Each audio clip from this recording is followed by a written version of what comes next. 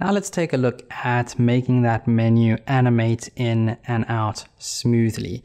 And before I get started, I just want to mention that all of the code for this tutorial series can be found on my GitHub page. So please take a look at the video description below for a link to my YouTube channel, to my GitHub profile. And now let's just jump straight into the tutorial. So in order to make smooth transitions, I'm going to be making use of a package for React called React Spring.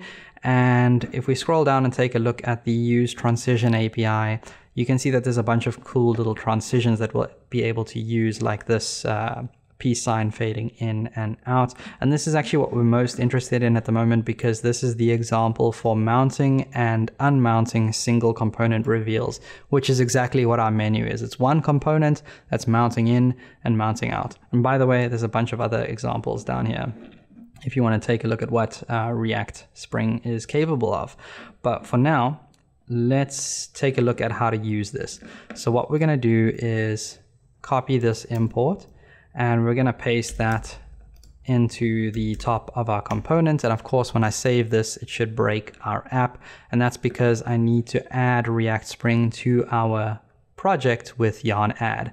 So let's go back over to my terminal, and I'm going to yarn add React Spring. And of course, that should install it for me.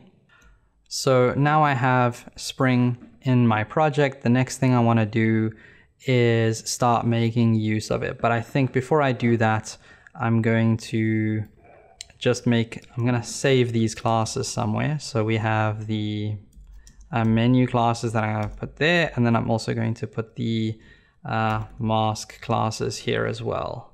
And that I'm just saving for later. But now what I can do is get rid of all of our current HTML involved for the menu and the mask, and then we can also get rid of this. And so we've almost got a fresh component that does almost nothing anymore. But what we want to do is look at the installation of this component here. So you can see that they start off by creating a state variable, and we've already got that state variable here, so I'm not going to worry too much about copying that. The next thing they do is they make a variable for the transitions. So I'm going to pull those into my project. And I guess we can just fix the indentation of this. And then the next thing I want to do is I'm actually going to need to change this variable here, show, because my variable is show menu. And that should fix that problem.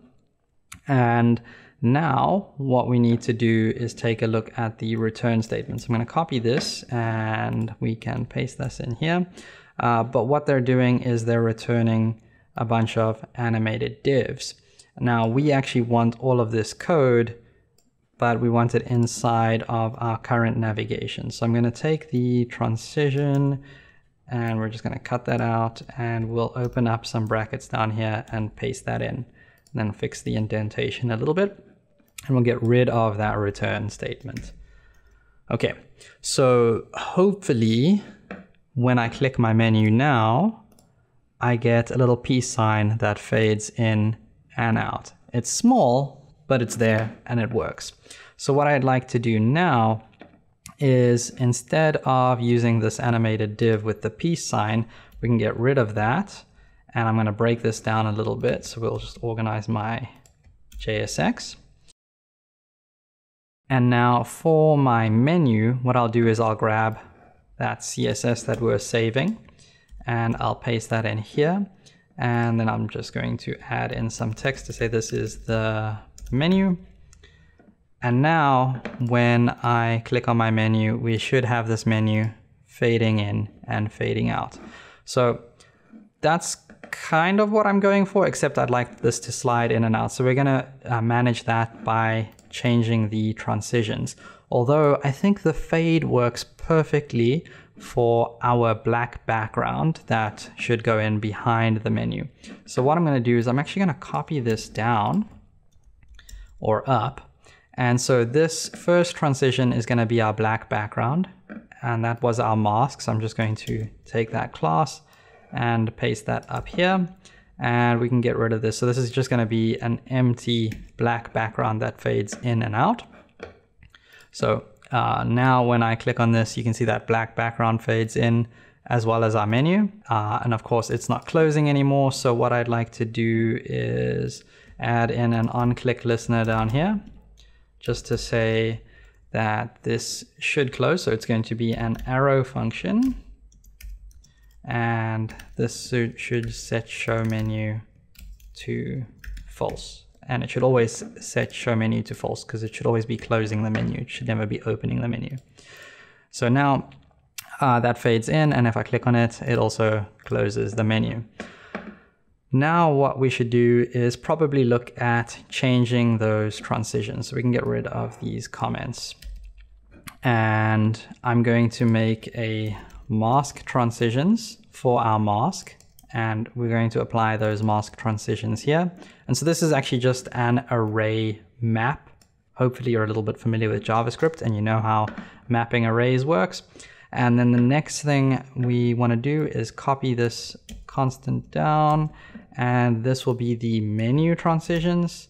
And we're going to copy that variable name and we'll paste that here. And so we'll loop through the variable transitions.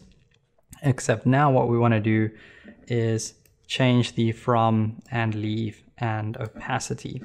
So I've already prepared a bunch of transitions that I'm just going to paste in.